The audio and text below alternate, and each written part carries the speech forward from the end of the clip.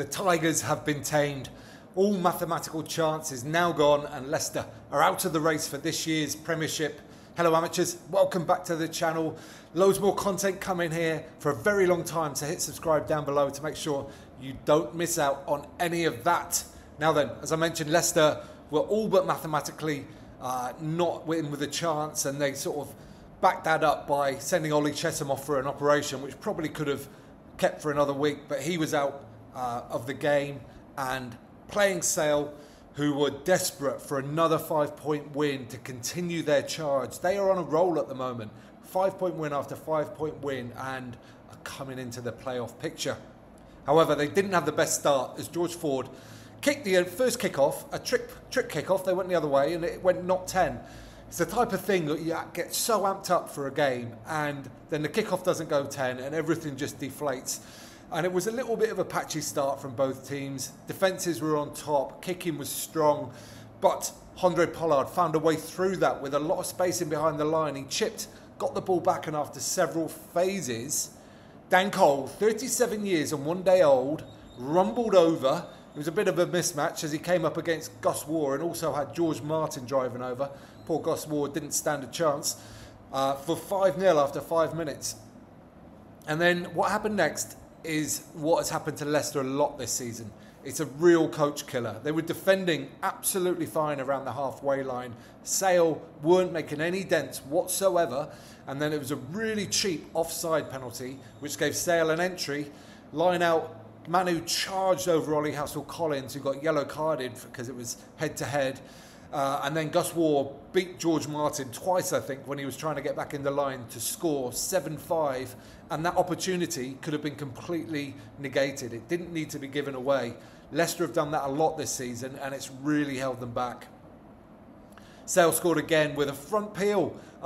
You don't see them too often, but they're an absolute joy. A real key bit to this is you've got to take away the front man of the opposition line-out, and that was Dan Cole in this place. I couldn't see who it was. The replays weren't clear, but somebody did a brilliant job of taking Cole out of the way, leaving Ben Curry to pass to Tommy Taylor for the try, and 14-5. Sale with a better team, but and 14-5 seemed fair at that time. Shortly after that, Sale playing some rugby, not really flowing, but playing some rugby, and here's a good example of it. They got the ball into a wide channel, and hooker Tommy Taylor hit a really hard line, and in lots of ways it was great. But he was the only option, so he had to be past the ball. Otherwise, there would have been a crossing offence. And that just led to a little bit of a stuttered phase in the next one. Matt Scott, the Leicester centre, anticipated that perfectly, came charging through on the intercept, and it was 14-12. There was lots of talk that he was potentially offside, but technical faults, they lost all the replays at this point. So it was just a case of, right, well, we've got to trust the on-field decision. And you know what? It felt a bit refreshing not to have analysing replays and was he onside by a millimetre or was he just off. It was kind of nice. Anyway, 14-12. And shortly after that, I mentioned that both teams were a bit stuttery in attack. Neither of them are the most, I don't know, the most beautiful teams to watch, I guess. But George Ford did a little bit of a pump and a second phase pass to Sam James, who just carried through the line, and post-contact meters were massive. Probably should have held onto the ball, but he offloaded to Manu Tuilagi, who got bundled into touch. But that was the first bit of really real class attacking play from either team. During this phase as well, Andre Pollard, fair play to him, 2 huge tackles. He absolutely banged Manu Tuilagi, and then Sam James as well shortly afterwards, 2 huge hits. Another lovely little bit that I really liked was Leicester moved the ball into a wide channel. It went to Dan Cole, who I'm pretty sure wasn't hoping to be the receiver, and just to make sure he caught it, he went down to both knees to make sure he caught the ball, which made me chuckle. Shortly after that, again, I mentioned these Leicester coach killers, and they've overthrown a line out from an attacking position. Sale get into great phase play. They go through a couple of phases. Bevan Rugg gets through the line and offloads. And then this is something that if you've played rugby, you'll have done this drill thousands of times. Just going up a channel, picking off defenders, left, right. Ended with Sam James playing his last game for Sale at this stadium, scoring for 21-12. And the crowd, yeah, and everybody just went wild. So delighted for him. What an absolute servant to that club. Started as a fan, got to put on the jersey, and very sad that he won't be able to end his playing days there.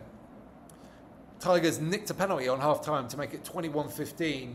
And, just to get back within a score, to stay in touch, let the nerves jangle a little bit. It's all Sale's to lose, really. But Sale came out and were really pretty dominant in the second half, and Tigers fizzled away, I would say. George Ford was really going for his touch kicks from penalties. He missed one in the first half and he missed one in the second half as well, but that led to an absolutely beautiful attack from Sale. Ford flung the ball wide to Sam James in the midfield from the kick return. Sam James faced with a 3-on-3, saw the space. There's always space on a rugby pitch. You've just got to identify it and get the ball there, right? Sometimes it's between the players, sometimes it's around, and sometimes it's over. This case, it was over. Sam James kicked the ball, crossfield kick, absolutely perfectly. A beautiful attacking kick. A few more phases. Sale kept the ball, kept probing. Tigers did really well to defend the ball. But then Sam James got on it again and again, spacing behind. This time a grubber for a Flaherty to score. Now, I talk a lot about kicking on this channel. Boring kicking is boring. These two kicks were absolutely perfect. Not planned, just saw what was on, saw where the space was, put the ball there, and it led to the bonus point try for Sale, 28-15, with the conversion hitting the top of the post and going over. You don't see that very often. And yeah, game over at that point. They kicked another penalty shortly afterwards to get them out beyond 2 scores, 31-15. Leicester had a line out very deep in the territory, maybe a half chance of getting back in the game, but they stuffed that one up a little bit as well. Just detail missing, which led to Manu Tuolangi charging up the middle of the pitch from his own 5-metre line. A long way to go, as they pointed out in commentary, with his hamstring history. And I really think he should have passed. It was a 3-on-2. I mean, it was a long way to go. There was a lot to happen, but I really thought he should have passed and then supported. Eventually led to him kicking, and Tigers didn't manage to get the score. Sorry, Sale didn't manage to get the score. Again, we all praise beautiful attacking rugby, but there was a stunning bit of defence as well from Whiteley for Leicester. It was Aaron Reid who'd come on and was looking really zippy and lively, cut through. Whiteley cut him down and then got back up to steal the turnover as well. It was high-class defensive play. Something else you don't see very often in this game was Freddie Stewart got really angry at Jean-Luc Dupree when he came in and cleared him out. Looked like there was some kind of head contact in there. Certainly Stewart took huge offence to it and was properly, going for it with Jean-Luc Dupree over the touchline.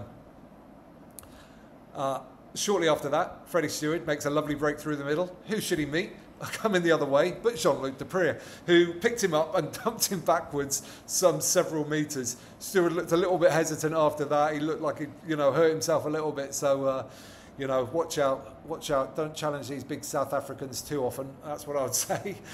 Tigers did get a late try with George Martin driving over for 31-22, but really, as all the subs came on and the game broke up, this really deteriorated into a lot of mistakes. There was quite a lot of scrums in the game. It was an entertaining game, but you could tell really there was only one team in it and one team desperate to win.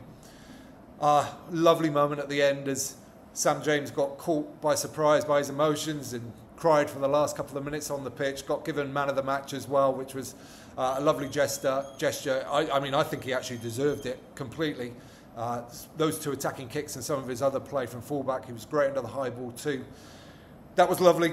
Alex Sanderson announced to the crowd live over the mic that he'll be staying for another 3 years as well. That contract extension signed, and that is great for stability. I've mentioned this before. It does make a huge difference to all the players. Players will be there because Sanderson's the coach. That will be a factor in whether they want to stay or want to leave. So to have that signed off before the end of the season, I think is huge, and it could again just be a motivating factor for these guys to go on and push to the end of the season. It's going to be a tough ask because they've got tough games and they need to go and win them all basically to have a chance, but they can do it. They're looking quite pragmatic. Sanderson's mentioned pragmatism when he was doing his interview a number of times, and you know, I think he knows that's really more often how championships are won. So we will see. Sale go on, Tigers are out. Let me know, what do you think? Any big moments I missed in this game? I'd love to hear in the comments down below. Any players that impressed you that I didn't pick out? Again, let me know in the comments down below and we'll join you there for a friendly conversation. Give this video a thumbs up while you're down there. If you don't mind, it helps other people find it. And you can subscribe there. You can watch that one next. And do not forget to get out and play.